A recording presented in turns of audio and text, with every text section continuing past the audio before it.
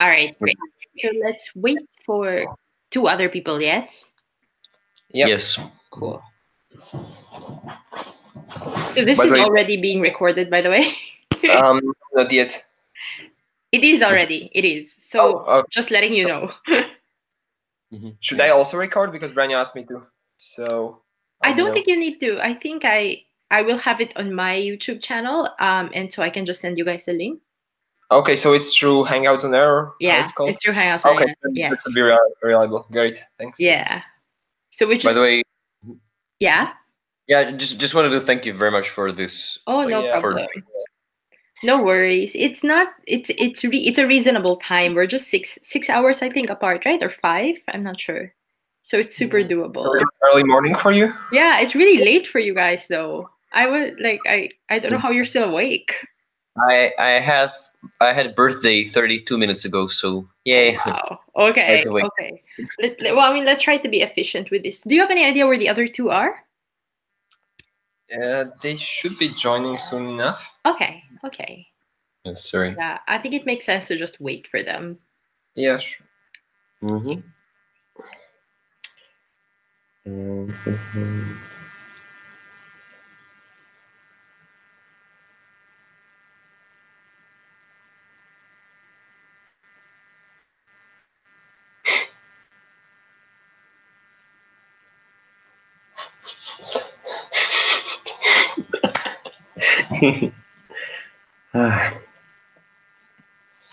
Можно не писать.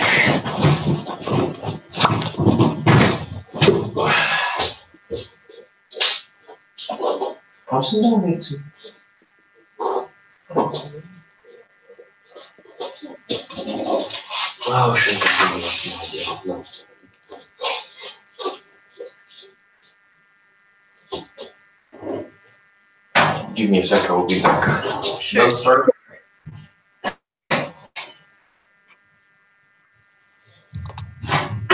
The other guys have seen a message in a group chat, so they should be on their way, hopefully.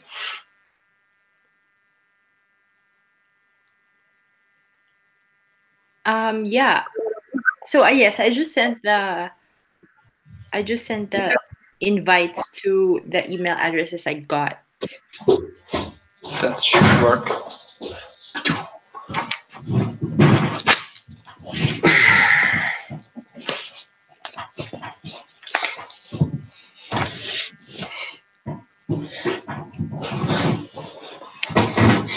Okay, we have one more guy. Yay, okay, so just one more. Hey, what's up? Hello. Chucky, come. No video from you? No, it's like my roommates are sleeping, so I don't want to use light to brighten my face and wake them up. That's fair.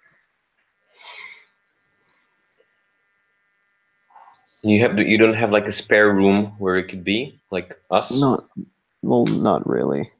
I mean, maybe like the screen can, but it won't. No, it won't do much. Yeah, just treat it as an audio. Yeah.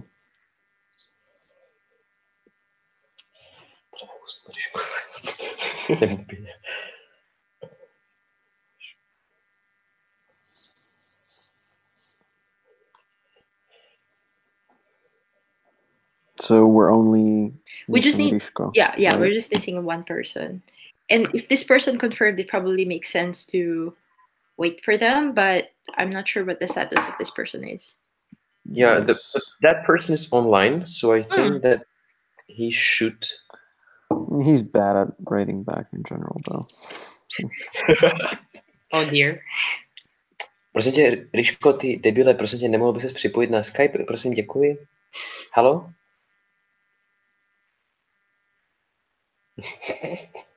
Yeah, of course, we're waiting. Thanks. Miluji tě. Papa. Yeah, he's trying to connect his computer to Wi-Fi. I'm sorry. Okay. All right. Cool. And Misho Pechinya won't be joining? I don't know. Okay. Just checking. By the way, Sharms, are you gonna coach Philippines this year? I'm chairing the motions committee, so I can't. Yeah, I can't coach. I also won't be at WSCC actually. Really? I have a conference in Australia. I also just thought that I would take a break this year. It was very intense last year. Yeah. Are you guys excited? Yeah, kind of. It's a lot of work ahead of us, but yeah. There is. But I mean, you guys are probably the strongest Slovakian team in a long time, so that should be exciting. They have me, right? Maybe. Transferred from one country to another. We'll see how it goes. Yeah. With Tim. Where is your friend? I'm worried because like you guys are up late. No, that's fine. Yeah, that's okay. I have Student life. I have to read a book, 1984, for tomorrow. Read that. Yeah. But I didn't start yet. I have it for tomorrow, or like today. So it's gonna be a long night. They're just 3. Sorry. It's a short book though, but it is very, very, very heavy and depressing. Yeah. I guess I'm gonna like Animal Farm more than this. This is a lot heavier, I feel. Yeah, for sure. But the Animal Farm, like I like the contrast to like capitalism and how exploitative the system is. That was very good as well. But it's also not too happy.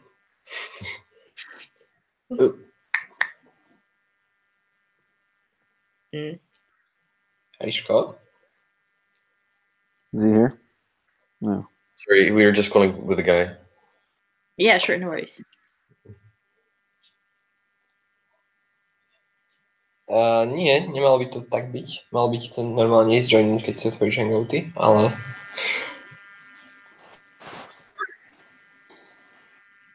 Is he even connected?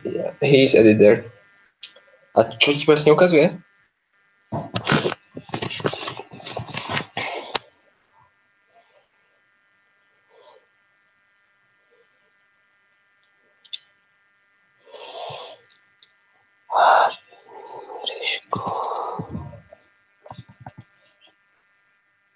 Aha.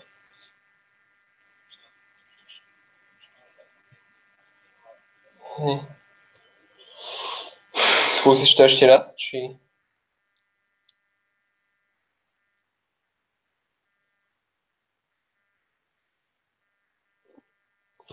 Can I disconnect him and connect again?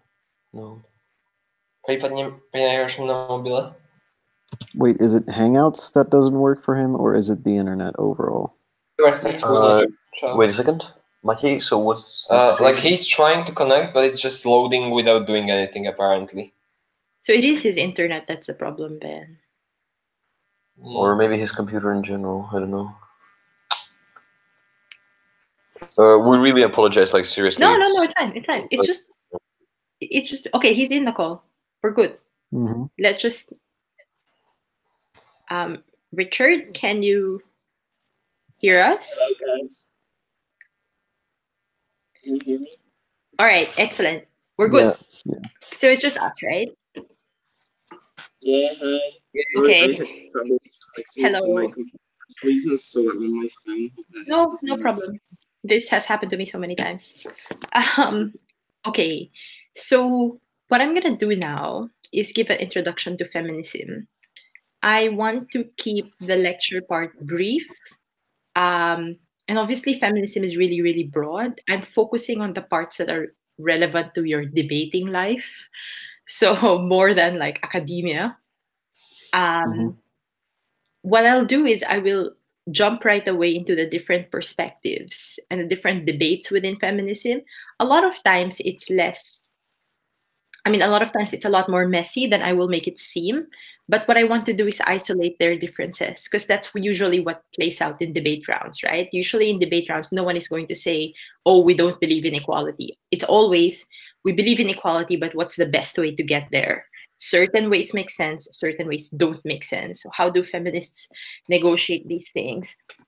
But like just a quick background for you to appreciate the idea of feminism, right? Like, and what it's trying to do. There are two components to feminism. One is the theoretical dimension. So that's the more academic stuff, like understanding women as objects of knowledge, as subjects of knowledge. What does it mean? What does woman mean? What does it mean when we say someone is a victim? What does it mean when we say someone is empowered? So these are like very theoretical questions. And also feminism is also a very practical project. It's also a political project, right? There are specific political aims. And usually debates are more concerned with these aims.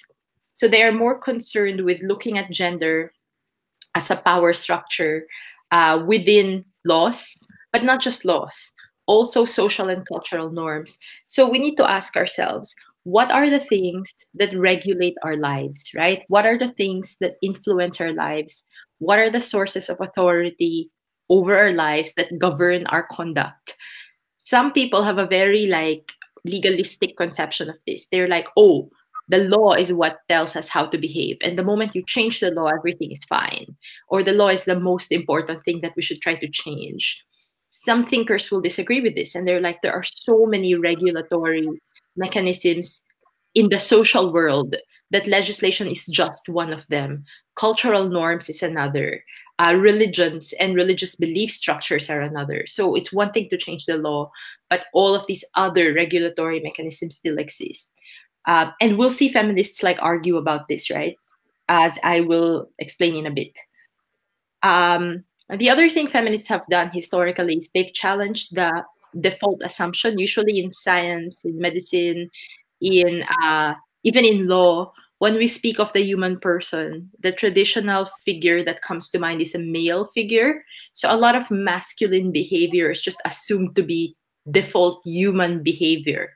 And feminists are like, wait, you need to study women too. You need to study women's behavior as well. Like your default person, even if you look at the Enlightenment, right? This like idea of a radiant man, it's always a man. Even in sports, it's always a man. They're like, wait, why have you defaulted to the assumption that when we discuss humanity, it's always a male figure, right?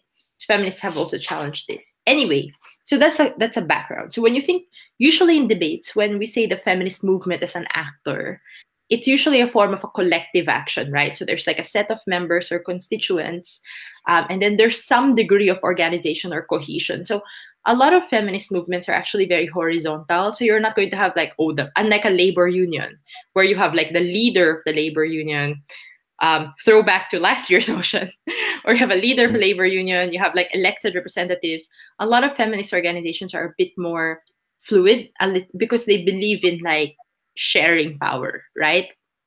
They're especially critical of existing power structures. But there is some degree of organization and cohesion. There's some common agenda, although they fight over their agenda as well. And most of the time, their basis for coming together is they all identify as female, although some feminists will challenge that, as we will see. So we'll discuss 4 feminist perspectives now: the liberal perspective, the Marxist perspective, the radical perspective, and the post-structuralist perspective. We're not going to go into super detail for each one. What I want to highlight here is where they disagree with each other and where they would have different proposed solutions for problems. Sometimes they also understand the problem differently, right?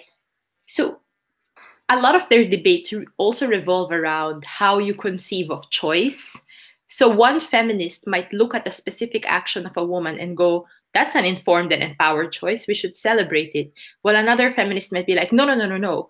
While there's technically consent there, that is still problematic because the choice is significantly impaired by cultural conditioning or by other softer forms of coercion. Like even if you don't have a gun to someone's head, like there are so many other variables that make it very difficult for them to choose otherwise, right?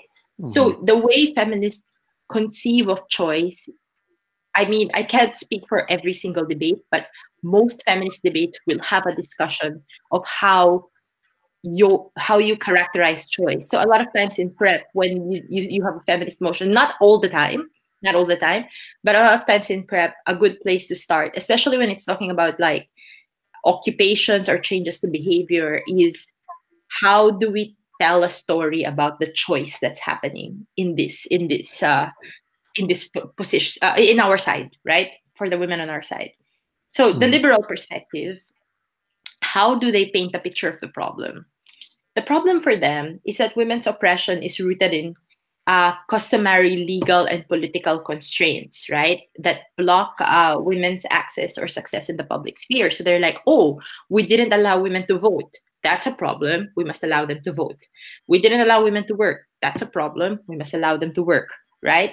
So a lot of times, because they think of the problem as legal or political blocks, then their suggested solutions are to fix legal and political problems. So a lot of their solutions center on the public sphere, right?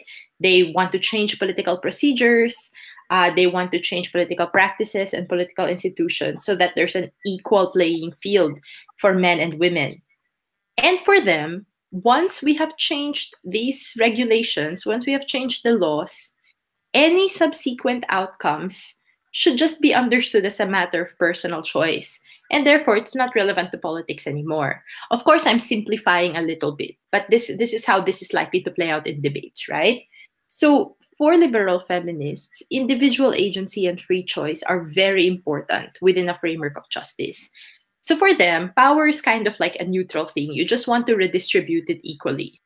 Once women have access to power, all is good. Now, so for example, in a world where women can now work, it's not illegal for women to work, women can now go to college, women can now get degrees. So there are no barriers, there are no formal barriers. And yet most women still continue to be paid less or still continue to choose motherhood over working. A liberal feminist is going to say, oh, they've chosen that, right? That's not coercive anymore because they had the option otherwise, but they've chosen that. Or if a woman undergoes cosmetic surgery and chooses to do so, like pays out of her own pocket, is not visibly coerced to do this, a liberal feminist might go, yeah, that's a free choice that she made. It's an empowered choice. Just thought through this.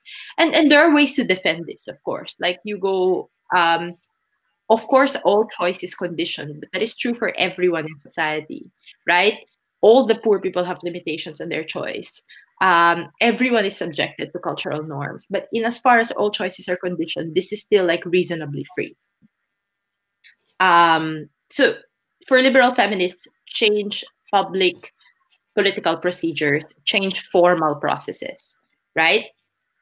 Enter the Marxist feminists, right? So they focus on materialism. Marxist feminists are like, no, that's inadequate, right? Humans are what they do, especially what they do in the course of producing subsistence, right? Of producing life. So women's oppression is a product of a capitalist political and economic structure. So there are deeper structural forces. The laws are simply a symptom of those even deeper structural forces. So to the liberal feminists, they're like, your solutions are very band-aid. A lot of times they're very tokenistic, right? You're just scratching the surface, but what you're dealing with are largely symptoms. There are broader structures that are problematic.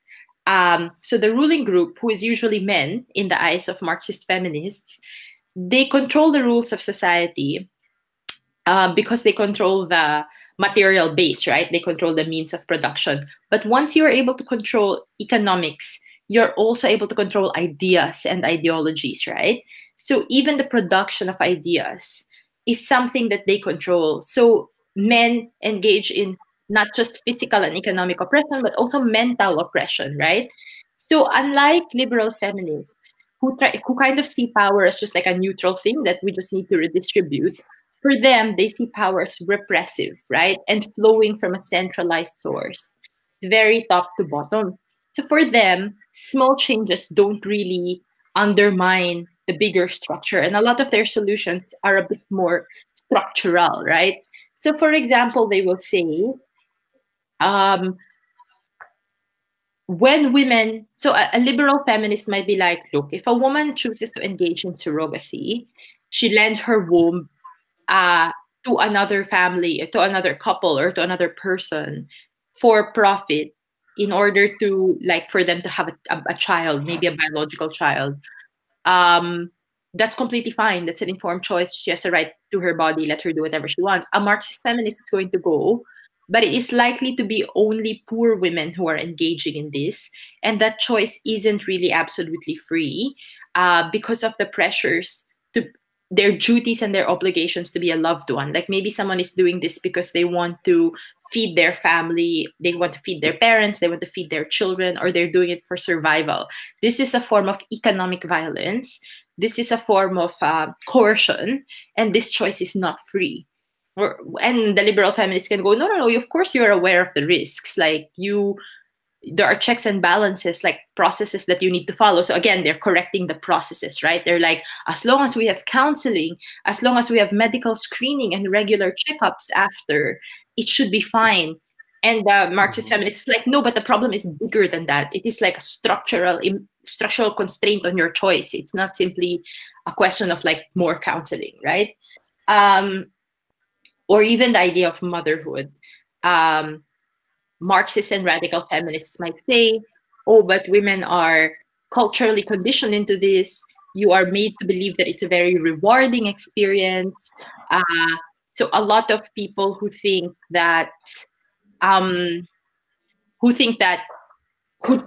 to do it are not really choosing freely because they never got to explore the option of what if we don't do it, because they're regularly bombarded with images of it's a good thing. And they are also suspicious of everyone who says it's great, it's the greatest thing that ever happened to me. They're like, yeah, because you can't say otherwise, because if you say otherwise you will get crucified by society because of the norms that exist. And it is in the interest of capitalist society to ensure that women are continuously like producing children, especially like when we lived in agrarian societies or during the Industrial Revolution, right? Like you needed labor. So another thing like the Marxist feminist might say to the liberal feminist is, so liberal feminists will usually support things like affirmative action for women. You guys are familiar with the concept of affirmative action, right? Yep. So Marxist feminists might say, what's that for? Affirmative action usually benefits elite women or at best middle-class women. When you reserve seats in parliament, like what happened in Egypt, for example, it's just the wives, this was under Mubarak, it's just the wives of the people in power. It's just conservative women who benefit from these things. So Marxist feminists, so you know a lot of corporate success stories. So you know the Sheryl Sandberg story, right? Facebook. So you know Marissa Myers was CEO of Yahoo, even Hillary Clinton. So liberal feminists tend to celebrate female success when women break the class ceiling, right? And then Marxist feminists are like, they're not actually real models for us. Like Sheryl Sandberg has 2 Ivy League degrees. Like Marissa Myers comes from a very rich family. Like obviously it became easier for them to do those things, but they succeeded in spite of the impediments. Their privilege is not accessible to many other women. Marxist feminists also kind of suspicious sometimes of women in power because again, they view power as repressive, right? So they're like, you turn into the men, you become what you hate. So a lot of times women in power actually behave in ways that like end up reproducing the power structure. So I guess you can make the same criticism of women like Condoleezza Rice. You're familiar with Condoleezza Rice, right? Secretary of State in the Bush era. Or even like the women around Trump right now. So Kellyanne, his Homeland Security Advisor, Ivanka. Like you can argue, yes, they are women, and yay, they have access to power, but look what they're doing with that power, right? It's very suspicious of those things because for them, class is a more important, or at least an equally important variable. The other thing about this, so they say to liberal feminists, sometimes your solutions are very tokenistic. And in fact, your solutions can be easily co-opted by the patriarchy or the capitalist system. What does it mean to be co-opted? You initially present yourself as a counterforce, as a resistance.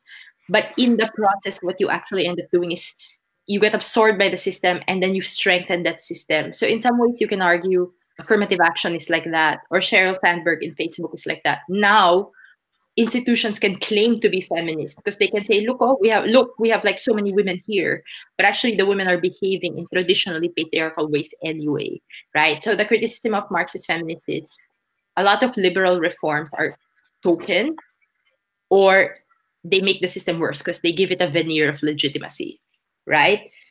The other concept that Marxist feminists have, I personally am not a very big fan of this concept, but is the idea of false consciousness, or a better way of calling it is probably adaptive preferences, where they go because your minds and not just your bodies are being controlled, because you're ideologically conditioned. You start thinking that certain things are good for you when in fact they are not, when in fact a neutral observer, I don't know what a neutral observer is, might actually determine that this is not good for you, but you're choosing to participate in these practices or rituals. So this isn't specifically Marxist example. This is more a Western feminist example. But a lot of Western feminists, what I'm trying to illustrate at this point is the idea of false consciousness, okay? A lot of Western feminists say that Muslim women have false consciousness when they justify wearing the burqa or the hijab, right? So the argument is, you think you have a choice, you think this is a good thing, but you have been so culturally conditioned such that it is impossible for you to think otherwise. This is an ongoing debate, whereas some Muslim feminists are going to go, you're misunderstanding the logic behind wearing the hijab or the burqa, and this is actually our display of modesty, our assertion of like belief in our God. For some of us, it actually gives us more agency because it allows us to leave the home. So it's a lot more complicated than what you're making it seem. So that's the constant back and forth. Adaptive preferences would be when someone like has come to prefer a certain course of action because of the severe limitations that exist. So, for example, someone who goes, I prefer to be a sex worker because as a poor woman, my only alternatives are to beg, to work as a domestic helper, or to be financially dependent on my abusive husband. So, okay, in this context, you prefer sex work, but that's because it's a very, very constricted choice, right? So anyway, those are the Marxist feminists. By the way, when I describe the pros and cons, I'm not really passing any judgment on who is correct or who's not correct. I'm just trying my best to represent the debates. Yeah, that's fine. And then also Marxist feminists are like, congratulations, liberal feminists, you have now removed some of the barriers to women working in the workforce. But this is absolutely not enough, because in a world where men control the means of production, and in a world where they control the rules and the regulations, even not the formal ones, but the informal ones, we will still have problems like sexual harassment in the workplace. We will still have problems like the double burden, where, okay, it's great, women are now formally part of the labor force, but when they come home, the expectation is they still take on a lot of domestic and household burden. So they do the bulk of the household chores, they do most of the child rearing. So in effect, what you've had is a double burden on women. So have you really liberated them, or have you just like found a different expression for their oppression, right? So these are some questions you have for Marxist feminists. Now, the radical perspective is a little bit like the Marxist perspective.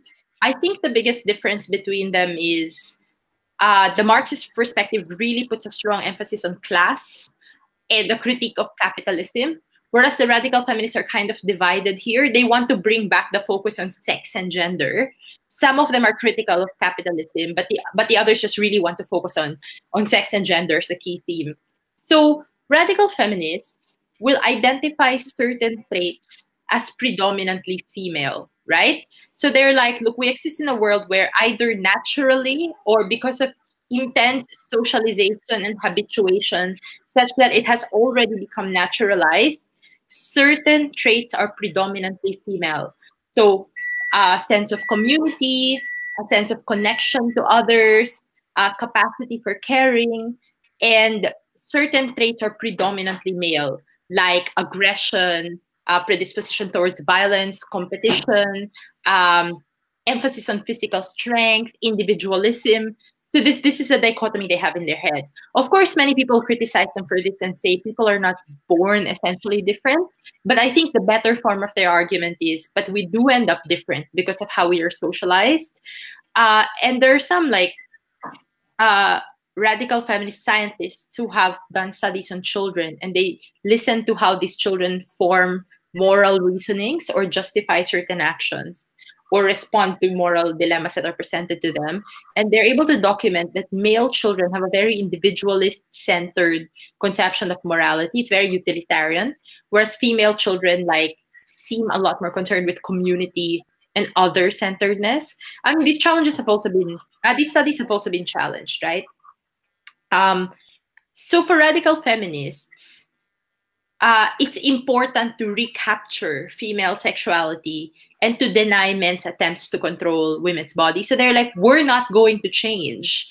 We're not going to try to be like men and beat men at their own game. We are going to insist that we get to celebrate femininity, right? So I've brought up Sheryl Sandberg as one of the main faces of liberal feminism. Have you heard of her book Lean In? No. Okay, so in her book Lean In, she says, she's speaking to an audience of obviously privileged and elite women, right? What she says to them is, hey, it is true that you are being paid less, and it is true that you're being passed up for promotion, so this is our problem. It is not true that in all cases, it is because the system is out to get you. The way we deal with this is to lean in more. By this, what she means is be more around in meetings, assert yourself, speak your mind, tell people your ideas, negotiate for a raise with your boss, be more aggressive, just be more present in the workplace. And radical feminists are like, why? Why should women start behaving like men in order for us to succeed? So there will be some criticism from radical feminists of Hillary, for example, or Condoleezza, because they're like, you supported all the wars. You tried to act like men. I guess the Marxist feminists will have a slightly different take on this. It won't be like, oh, you're acting like men per se, although that's part of it. What they will say is, wow, congratulations, Sheryl Sandberg. How many women can really go up to their bosses and demand a raise in pay? Or how many women, the women who can do it are already doing it, and even then they're not successful. And the women who can't do it, this solution is useless to them. Congratulations telling a female waitress to go fight her employer. Some situations are just more precarious than others. And in other situations, it's not a question of the woman not doing enough. It's a question of the system taking advantage of her. So stop victim blaming is what the Marxists will say. What the radical feminists will say is, why are you asking us to behave in a more masculine way? So you see the emphasis on class versus the emphasis on sex, right? So the radical perspective sees power as inherently patriarchal. So they want to find alternative ways of orienting politics, like the politics of care, the politics of community. So even in terms of the justice system, so Catherine McKinnon is a well-known feminist. I really disagree with her views on sex work and porn because she thinks that they're always wrong. But her views on justice are very interesting though. So she says, we need a more caring, a more compassionate justice system. The strong emphasis on violence and aggression has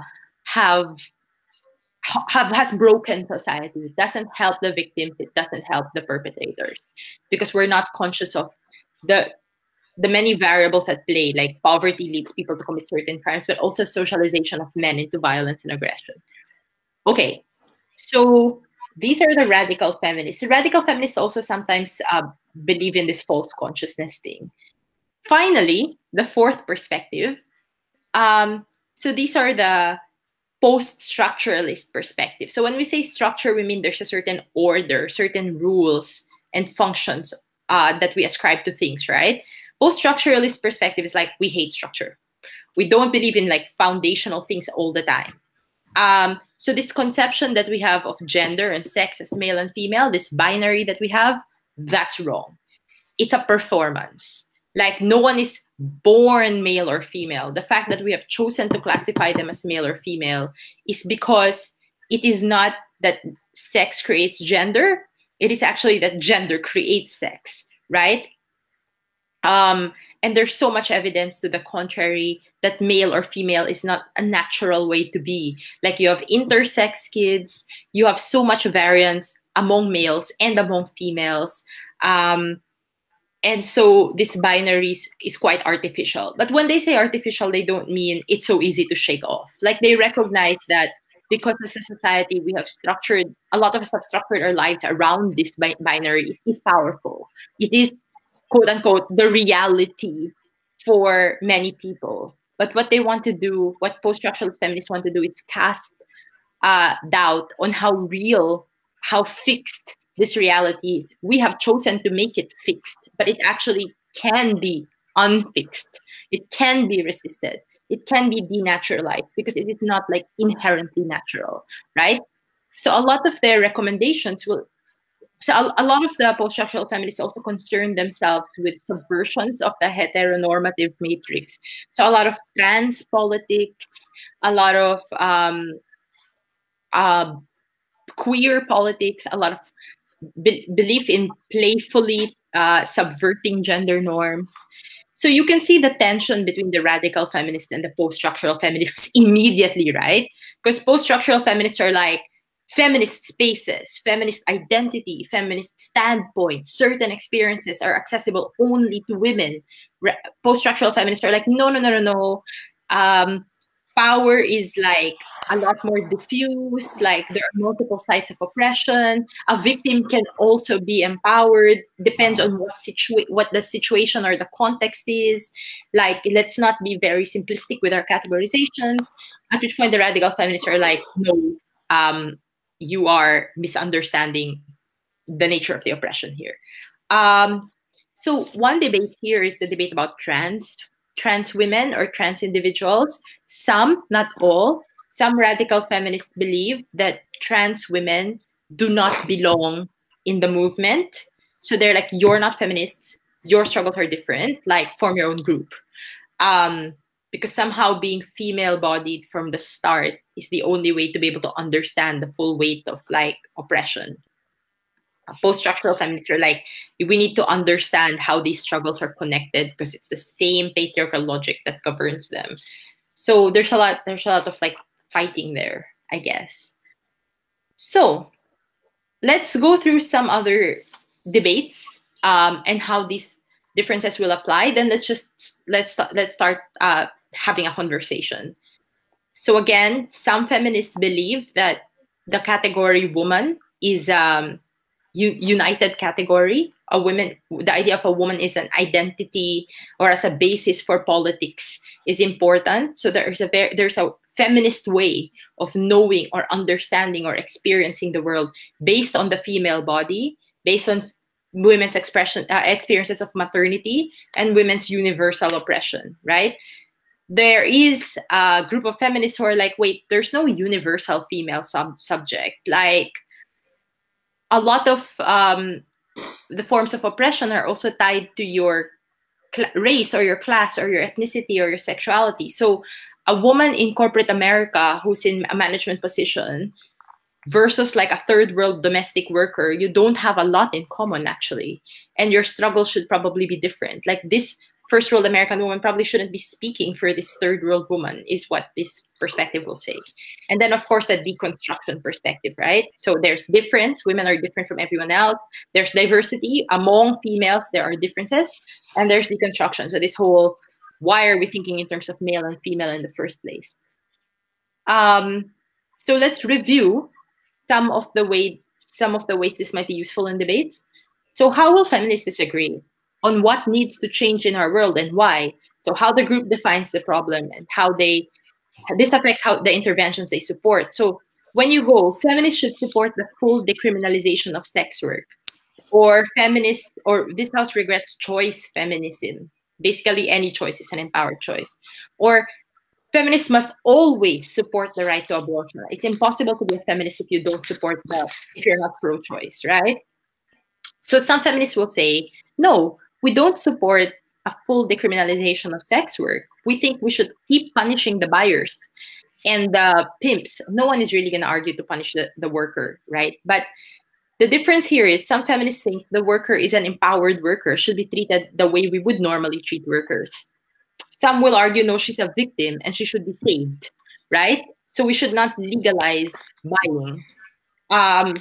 So these radical feminists will say the market is embedded in a patriarchal culture. So the market is not neutral, right? And it's embedded in a social context. So women will always lose in terms of how work is defined and valued. And the male customer will always have power over the sex worker. Women will always be more vulnerable. And if you legalize it, you just end up upholding the capitalist framework, right? You entrench the exploitation of women and the violence against them. And you make it hard for us to push for more structural solutions. A liberal feminist might say, look, choices are never fully free and they can never be, but individual women are in the best position to make these decisions for themselves. We must respect their agency. Economic capital leads to political capital.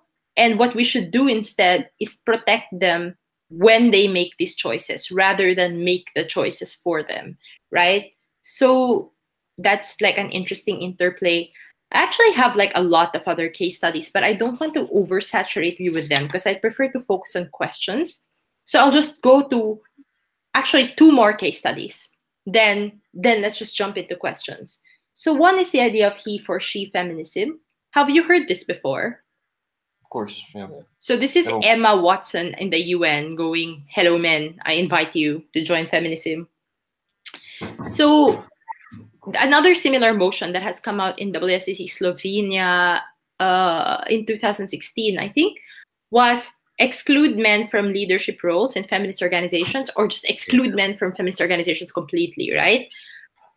So this is a constant debate within the feminist movement. Like, who should represent us? Who should be given voice to speak? And how should we engage with men? So some women view men completely as like the enemy. They're like, you have historically oppressed us. You have so much privilege. We won't give you space because you might like take up space that should go to other women, or other women have experience of like trauma interacting with men, shouldn't be forced to share space with you. But then some other feminists are like, wait, but men are also victims of the patriarchy. And we need them as our allies. We need to convince them. And we need them fighting on our side. So like that's a constant battle. And then some women are like, yeah, but then we'll be seen as helpless again, as the fact that we need men again to succeed in our struggles, when the point was we want to make a point that we can do it without them. So that's a constant back and forth, right? So some women are like, no, we need to engage with men in order to change power structures. And sometimes we need to frame our struggles in a language that men will understand. So, you know, this whole real men don't buy sex, real men don't hit women, or rape is bad. You have a mother or a sister? So some feminists are like, why must it always depend on a woman's relationship to a man? Or a man's like, at the end, it still upholds the logic of like masculinity, that men are protectors of women, right? When that's what we want to completely abolish, because that's part of the problem. Where some women are like, no, it's better that we just redefine masculinity without completely abolishing it, because we still need to speak in a language that men can understand, right? It's fine for masculinity to exist if it is a less aggressive, less toxic form. And then some feminists be like, but that's not radical enough. So, and then they have a fight over this, right? The other example I had was, are you guys familiar with this video that went viral like 2 or 3 years ago, of a white woman walking in the streets of New York and getting catcalled? So street harassment is a big deal in Western feminist circles, especially. So in that video that went viral, that was produced by Hollaback Girl, you have a woman walking through the streets. She's white. She gets like shouted at. There are like lewd comments. There are propositions. No one actually really touches her. But still, though, like the harassment is threatening, right? Because you never know. Plus, it's just like on its own a violation already of your personal space and sense of security.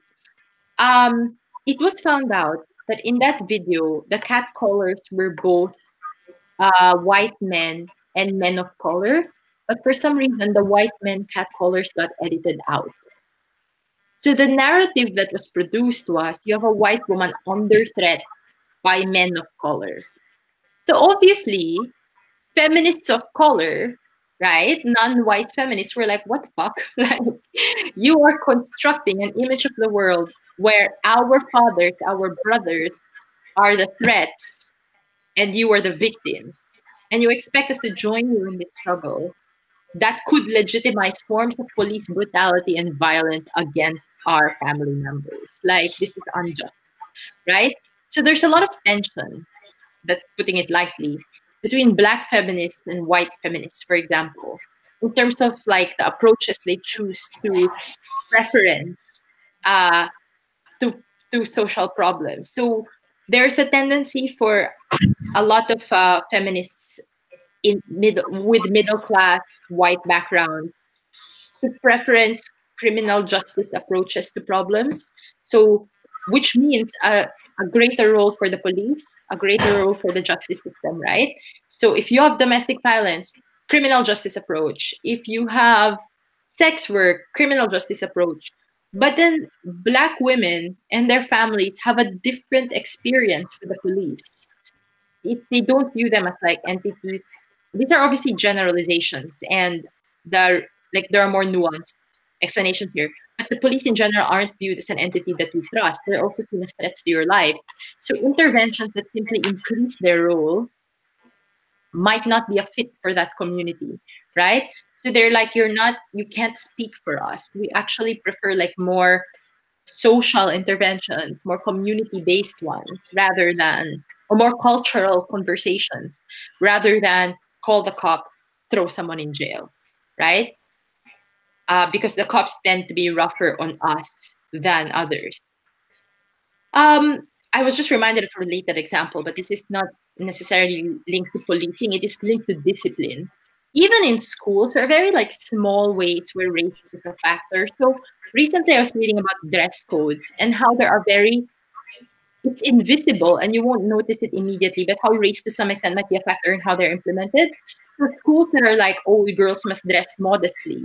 But if you come from an ethnic group where you are less likely to be thin and waist-like, so you naturally have curvier bodies, you naturally become more womanly at a younger age. So it's likely that your skirt is going to hike up more. It is likely that your clothes are going to look more fitted. It is likely that your neckline will plunge more. So apparently, like younger Black or Latino girls are more likely to get disciplined for violating dress codes and looking immodest, because the same like outfit would look very like modest on a thin white child. And I'm like, yeah, these are very different ways in which race is a factor in sexual policing or in policing people's behavior that we just don't realize. Anyway, that was not as like weighty an example in a debate, I imagine, as criminal justice, but this happens. There's lots more. I can actually send you my notes, but I'd rather like start chatting if you have any questions. Like 10,000.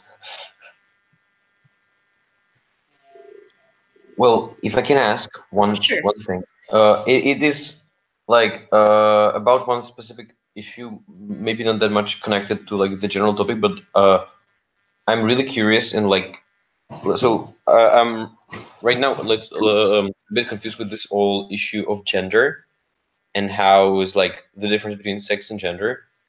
And I feel that there's a lot of debate happening around, especially on the internet, when you see Ben Shapiro YouTube channel, especially.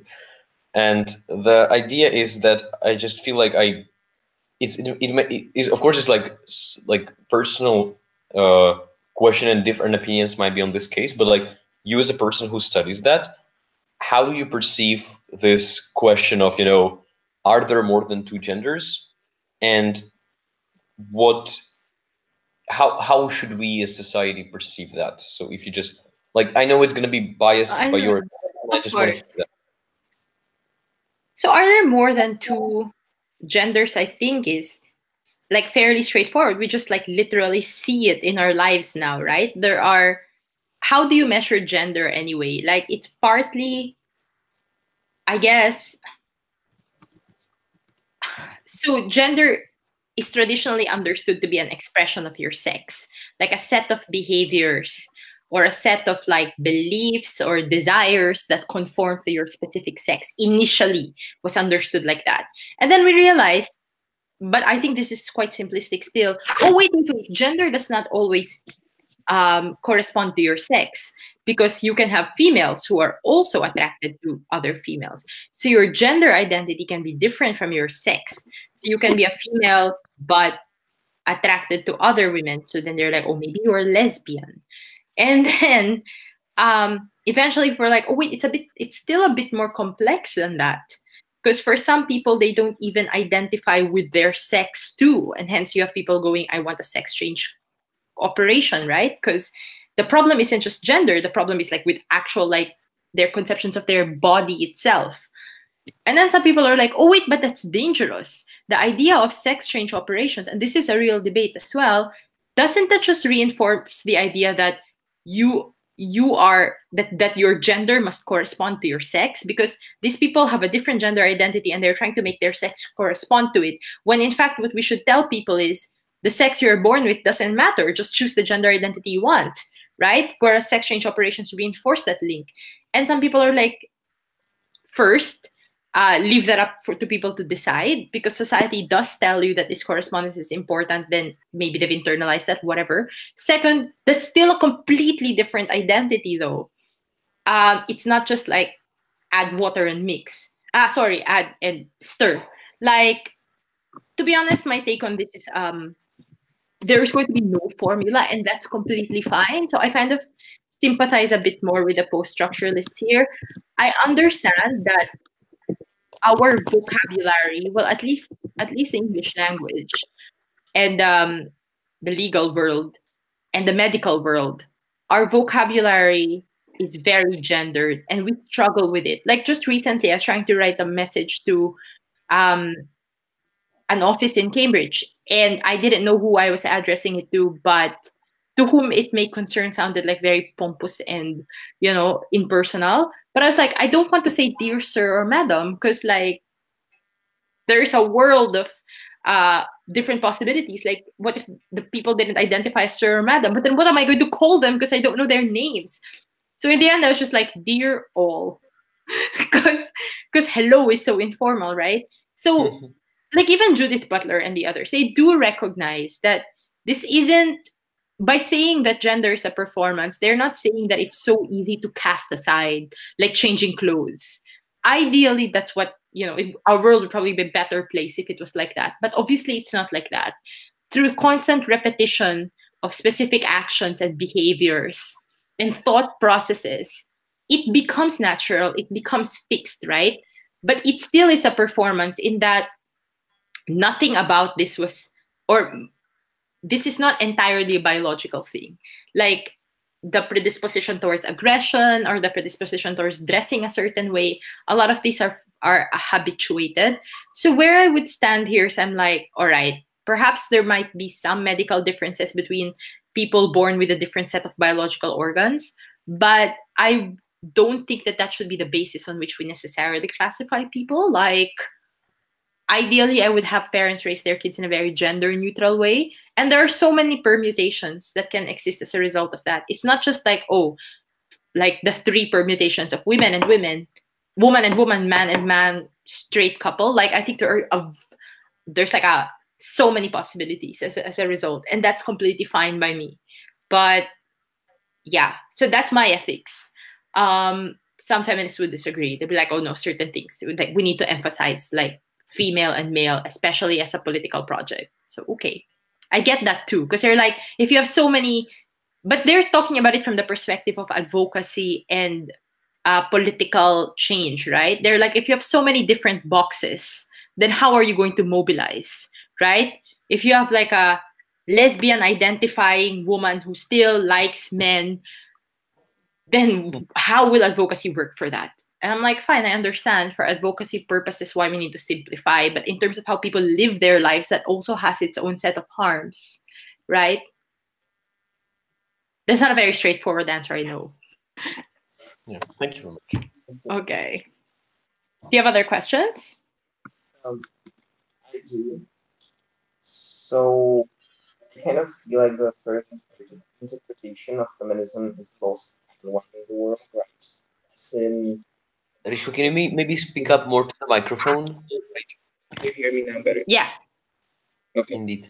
So I feel like the first interpretation of feminism is the most common one in today's world, as in there are the policies that are most commonly passed are in this ideology, right? So do you maybe have any like real life specific examples of actions or policies which were passed with the ideology of the remaining three interpretations of feminism? I'm thinking. So to be fair, it sometimes you can isolate it in terms of this policy is specifically liberal. Like a lot of it will also have to do with the intensity of the change involved. So I think, for example, abortion rights is not just purely a liberal issue. It's also like a radical women's issue, and even a Marxist women's issue, right? Because it was an intervention in the private sphere. It was an intervention into sexual and personal like relationships and interactions women have. So there's a default cultural assumption that sex should be for procreation only. And this is like feminists taking control of women's bodies and saying, no, we are allowed to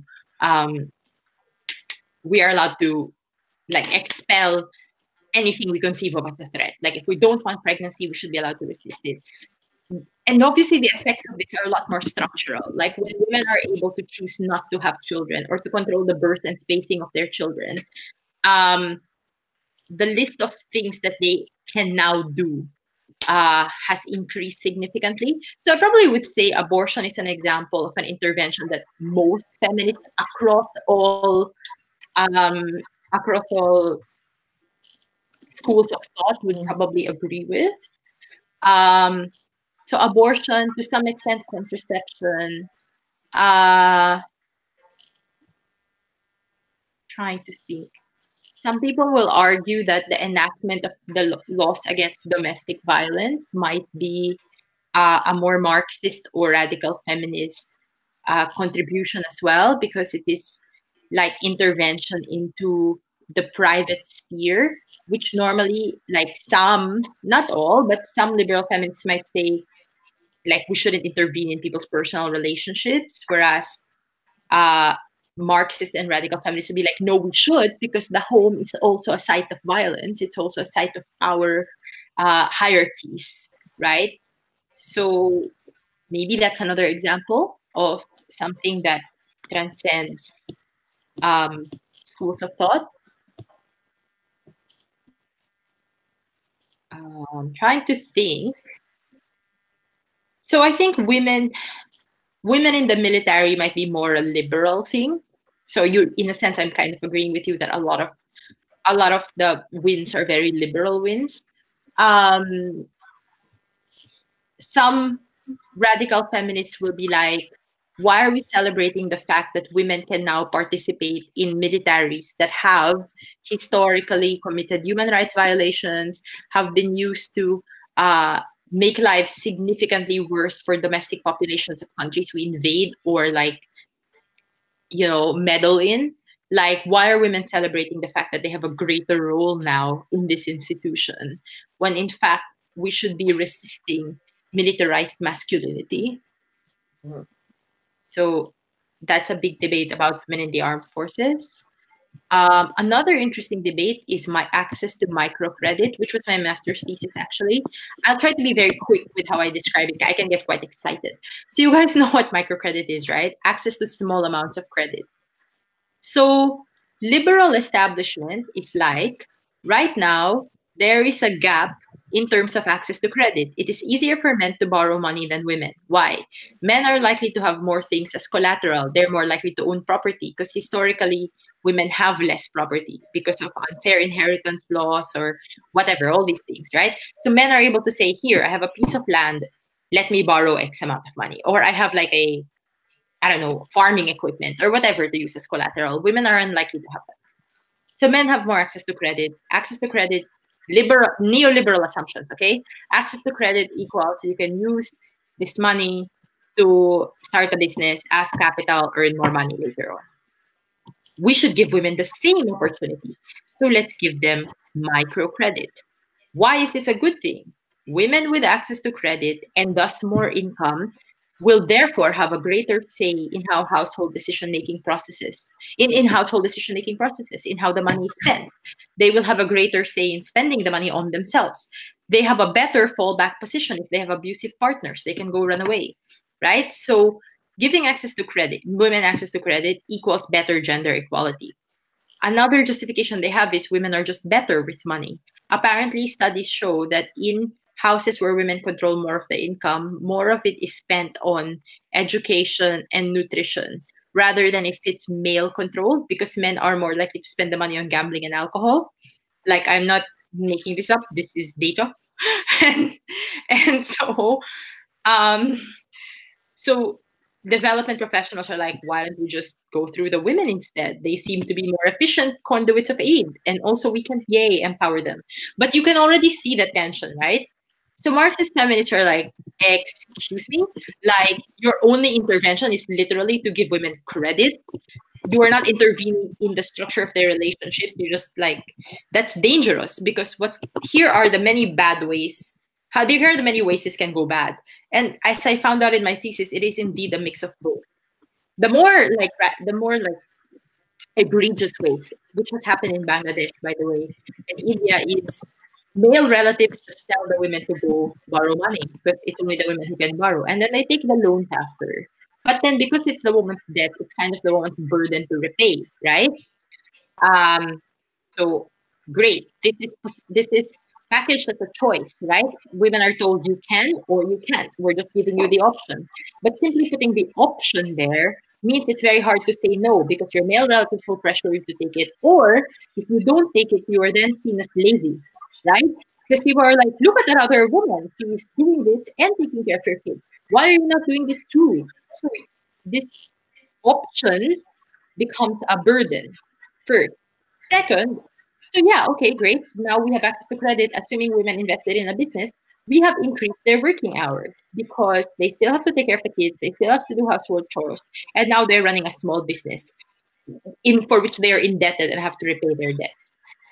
Third, what does this kind of intervention say about how we think of helping the poor, right?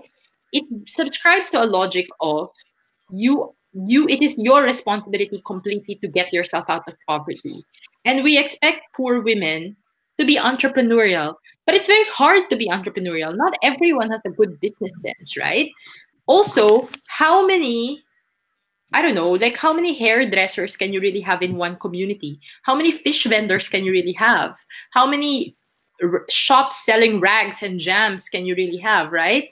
But what happens with this is you give women the money, and if the business fails, you tell them it's their fault. So you essentially have made their poverty their fault and their responsibility instead of the responsibility of the state.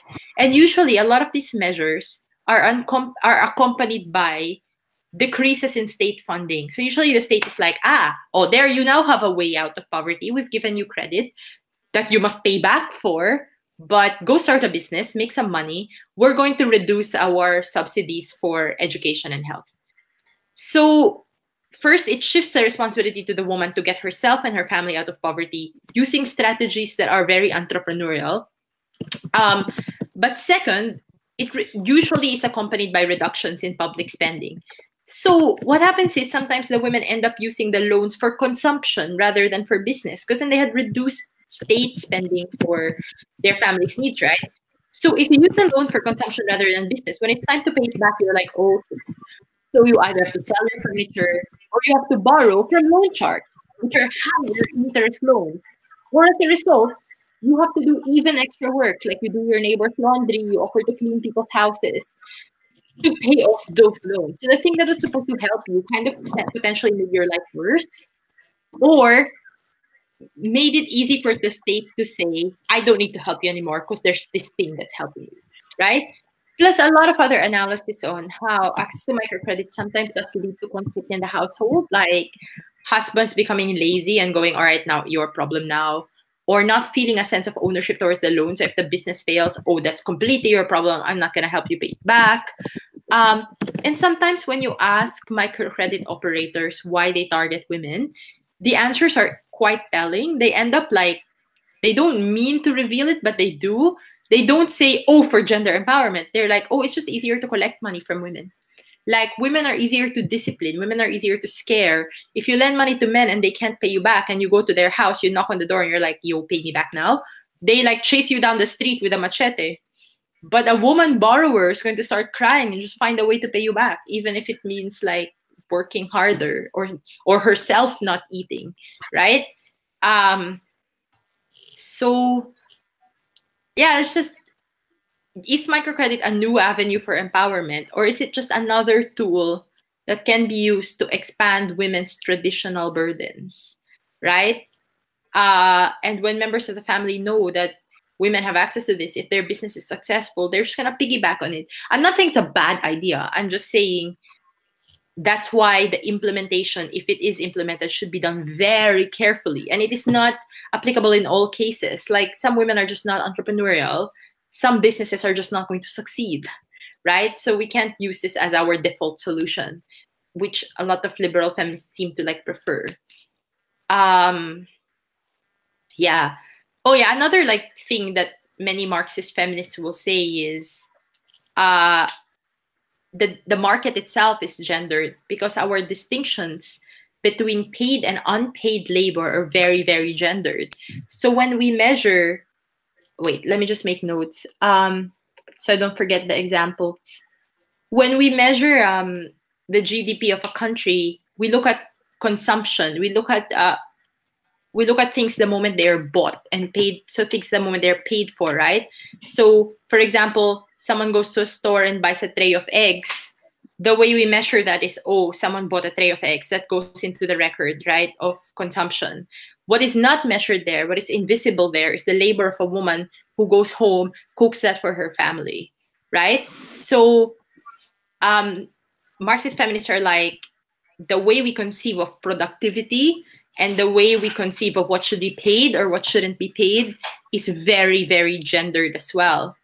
And they are likely to to call attention to very gendered effects of specific political policies that might not be immediately visible. So austerity, for example, is a common prescription by international donors. Like, they're like, okay, you overspent your money, we don't really trust the state, lots of corruption, we're going to lend you money, but privatize please, and reduce state spending and reduce social spending. We all need to tighten our belt so we can save money to pay back our creditors.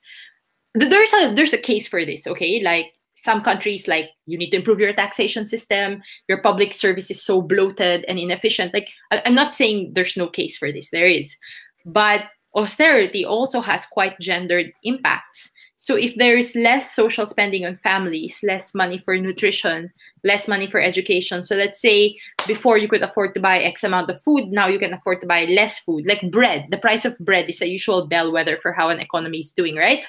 Who do you think in the family is more likely to first say, I'm not going to eat? Women. The mothers, right? So austerity measures actually have a disproportionate impact on maternal health, especially, and maternal nutrition. Because they're likely to be like, oh, children first. And obviously the husband has to, because he's the breadwinner, seen as the breadwinner. He needs to maintain his strength and, I don't know, like that.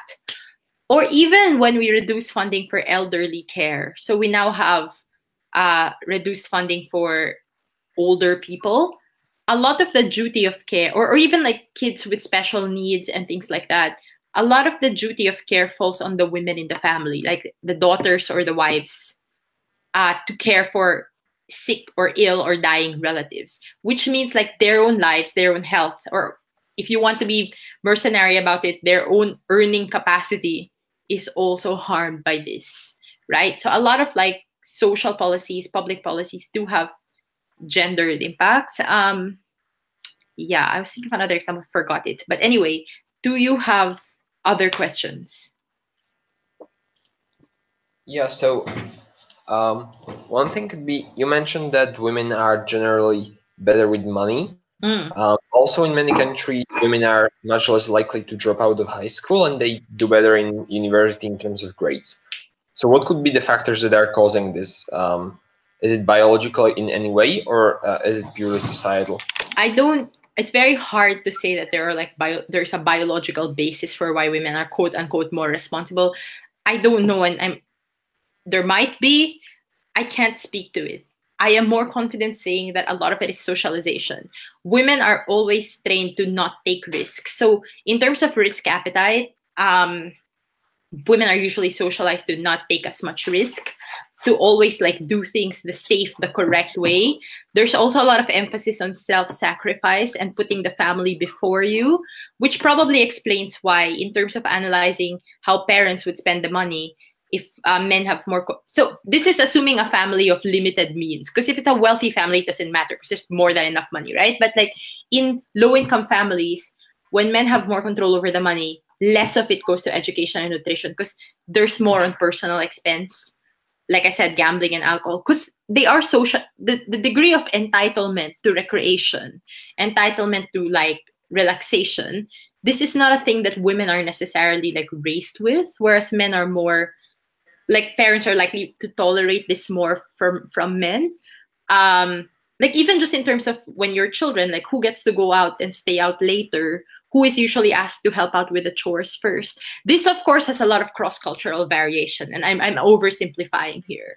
But that seems to be what the data does suggest where these studies have been conducted, right? Women are taught to put family before self. So I can imagine that's why mothers would be like, oh, I have some money. Let us now spend it on clothes for my children, or like bring them to the doctor and stuff like that.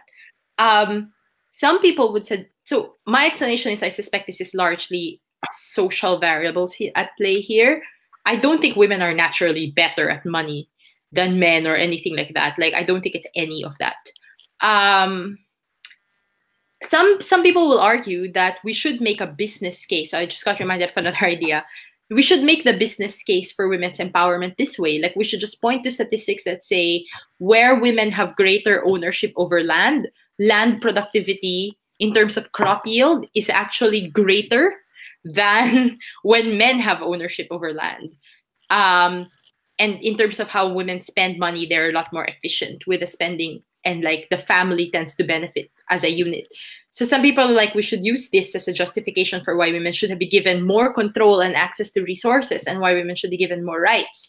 Or when you have more women working, this means more income for the family. When you have women who have access to education or contraception, and they have more control over the number of kids they have kids at a later stage, this also has positive social outcomes and benefits to their family. So you can see the business case, right? So a lot of liberal feminists actually are like, let's make the business case. But the radical feminists are like, wait, there are some things you cannot make a business case for. And the case is simply because rights are important, because rights are valuable. It is significantly expensive to investigate rape, right? It's one of the crimes that's hardest to prove. A lot of times it's he said, she said. It's incredibly expensive to like rehabilitate a domestic violence victim, like from the point of identifying the problem. And I don't think you should just snatch her away from her family and like sue her husband. Like, your intervention has to be a lot more complex, right? There's consciousness raising, but you have to do it in a way that's respectful of her autonomy. And after you can't just insist on a criminal justice approach, because that might not be in the best interest of the women involved. They might not want their husbands behind bars. So your intervention have to be very carefully thought out. This is an expensive process, right? Can I point to very clear benefits to society that I can measure?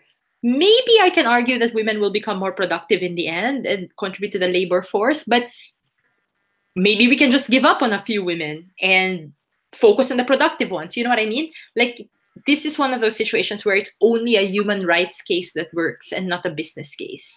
And that's why some feminists are like, we can't keep focusing on the business case, because then it turns rights into instrumentalities. It puts a price tag on rights. We should focus on raising awareness for the idea that women are humans and women's rights are human rights. So that's also another very interesting debate in terms of how advocacy is done. Do you have other questions?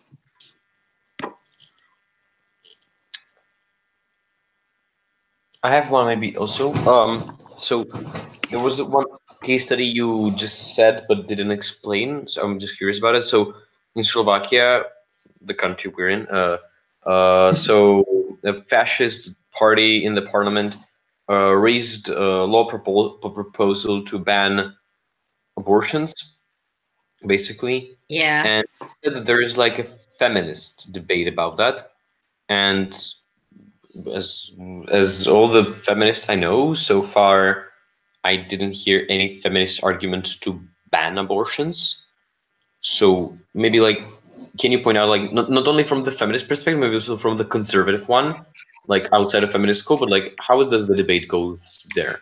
To be honest, I would really have a very hard time coming up with a feminist argument in support of banning abortion. Like, I think it is very difficult. I think there are restrictions on abortion that are a bit easier to justify from a feminist perspective. But like a complete ban, as in like even in the first trimester, is a bit hard to justify for me. Because a crucial cornerstone of feminism is that women have autonomy over their bodies. So some feminists might say, this is actually what happened in the Philippines, right? Some feminists might say, we agree that abortion is not ideal. We agree that we are making a trade-off here.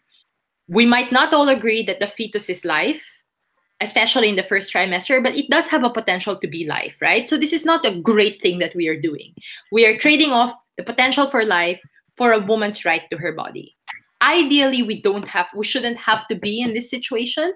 So as a feminist, I have a greater commitment to ensuring access to contraception and sex education.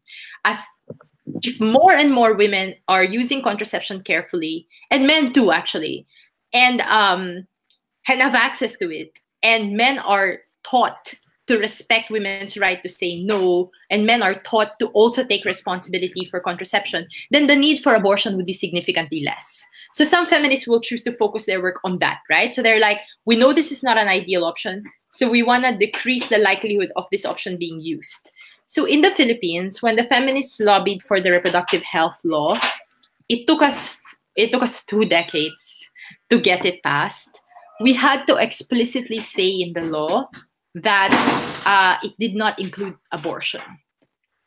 And there are 2 possible explanations for this. One is that it's just a tactical concession, right? We knew that the law would never pass if it had abortion because people seem to make a distinction between contraception and abortion. So we were like, we should just get the contraception part passed. So we will give up this battle. The other possibility is some feminists, they make a moral distinction between contraception and abortion. So the explanation I gave earlier, which is abortion is obviously a grayer area. But I think it's very hard to say ban. Another thing feminists might justify is they might say, look, if there are medical professionals who are uncomfortable with performing abortions, we respect their right. What might this mean? This might mean that women might need to travel farther away to access abortions, or they might have to wait a little longer. They might have to spend a little more to get an abortion because their neighborhood doctor doesn't believe in it because for them it's murder. We respect that. Because as feminists, if we respect women's rights to their bodies, we also respect people's religious belief to not condemn commit murder. So I guess like you can have a case for restrictions, or like some feminists might say, I support abortion in the first trimester or maybe the second trimester. I don't support it in the 9th month, which is kind of like my position. I'm like, the moment it is clear that the fetus can survive independently outside the woman's womb, I do think the debate changes a little bit. Because I think before the 5th month, when it's not medically viable, I just don't think it's life. Like, I think a woman's life is more important. But when it's like the 9th month, right? Like, it's different. Or you're not going to have feminists justifying infanticide, right?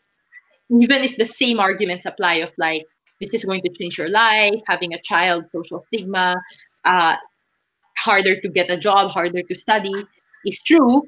but they won't justify it. They'll only justify it when it is in your womb, right? So I think there is space for some disagreement within feminists, but to defend a complete ban on abortion is very hard to do from a feminist perspective.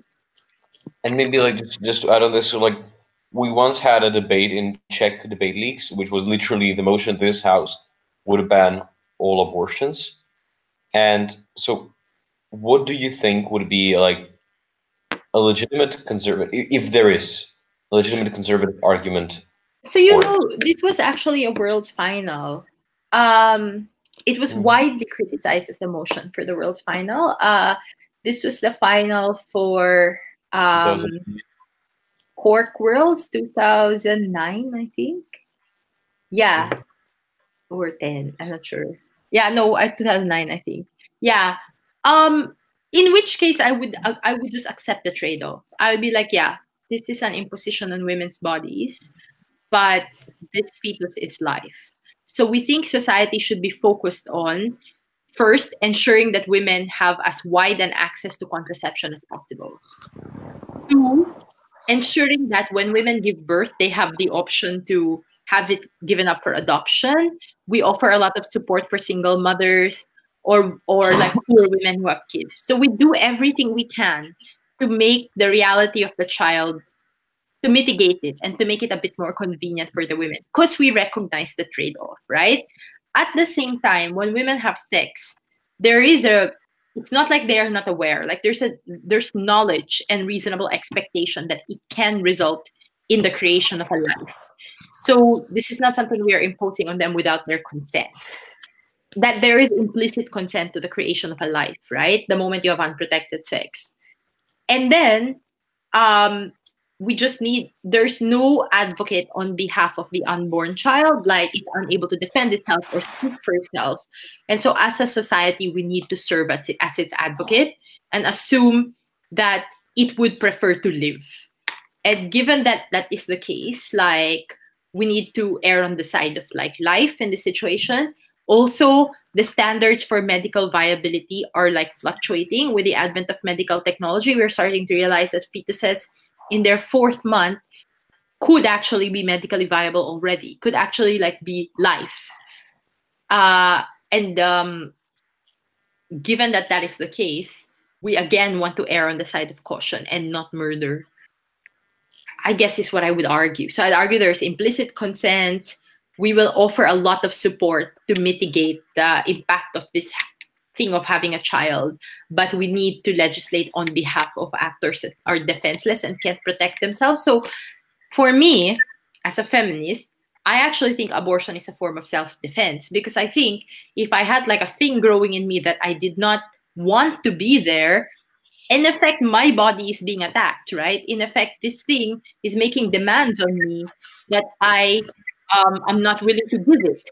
So in order to defend myself, like I need to be able to abort it. But the other side can flip this too and go, but the fetus has a right to self-defense too, right? It has a right to defend itself against extermination. And we are making a reasonable assumption that it wants to live. And we are making a reasonable assumption that we are its custodians, because the mother is not in a position to decide for it, because the mother has a conflict of interest in this situation, right? I guess that's how I would argue it. I would argue it on prop. Okay, thanks. I do think it's very hard for prop, to be honest, to completely ban. There are some abortion debates, like conscientious objection for medical professionals, allowing them to opt out, or the other one about whether women should be made to wait before they undergo an abortion, or should they be made to see an ultrasound of their fetus. I think this is quite cruel and emotional blackmailing, but you can defend it, I feel, right? But complete ban, I feel, is really hard. Mm-hmm. Any other questions? We're close to 8, and I think you guys are like falling asleep. I have just one very quick question. Sure. To get back to the 4 schools of thoughts, or how to call it. Yeah, sure. Yeah. They are not mutually exclusive, right? No. Like some are to an extent, but for example, you can be post-structuralist and let's say a liberal or something like that. Yeah. So in life, so in debate land, you might have to draw these distinctions because you're trying to create debates, right? But in life, please do not think of these things as separate perspectives. You are correct. Okay. A lot of times I should have emphasized this more actually. A lot of times they overlap. A lot of times, like, certain issues you will be drawing more from this perspective, certain issues you'll be drawing more from. So in terms of advocating for abortion rights, I am completely with the radical feminists. I think we should talk about the universal female experience of motherhood and like the risk of like and you know, like the impacts of the disproportionate gendered impacts of that. But I also sympathize with the post-structuralists in terms of gender should be fluid. But I actually sympathize with the liberal feminists about sex work. I think we should be decriminalizing sex work. We should respect the choice of women to engage in sex work. Marxist feminists and radical feminists will completely disagree with me on this. I have a very liberal perception on porn. I think porn can be reformed. I think if our problem is porn right now is very heterosexual and violent, that doesn't mean we should kill porn. It just means we should change what people find sexy. So if the state should have feminist porn, if the state should get involved in like creating like more egalitarian forms of porn, then so be it, instead of banning porn. But like Marxist and radical feminists are being like porn bad, bad, bad, bad.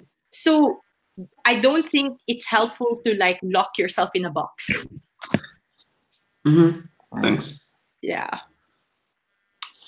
All right, guys, I'm going to let you go. But if you have any questions, you can find me on Facebook anyway and just send them over anytime between now and the tournament. Because like I would like you to do well. I wish you very well. So yeah. Thank you. It was amazing and very helpful. Okay, no worries. Good luck then. Thank you so much. Okay. Bye. Bye, guys. See ya. Good luck. Yeah, see ya. See ya. Bye. See you.